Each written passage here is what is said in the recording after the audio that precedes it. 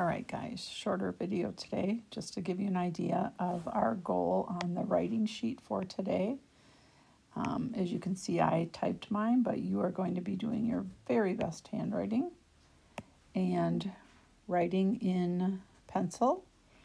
And our goal is that we want at least 5 or 6 words on a line.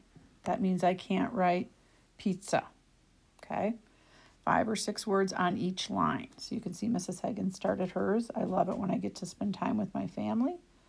I love to go to Mall of America to walk and shop. Okay, and so you are going to fill these in. You cannot just put one word on a line, okay?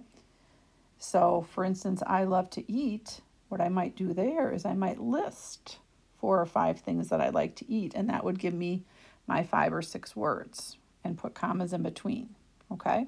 So if you write something and you don't have enough words, you can always say and then add another one, okay?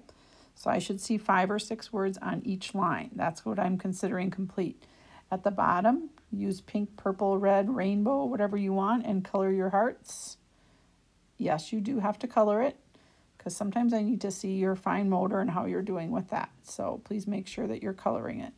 And I can't wait to see what you write, because then I'll learn more about what you love.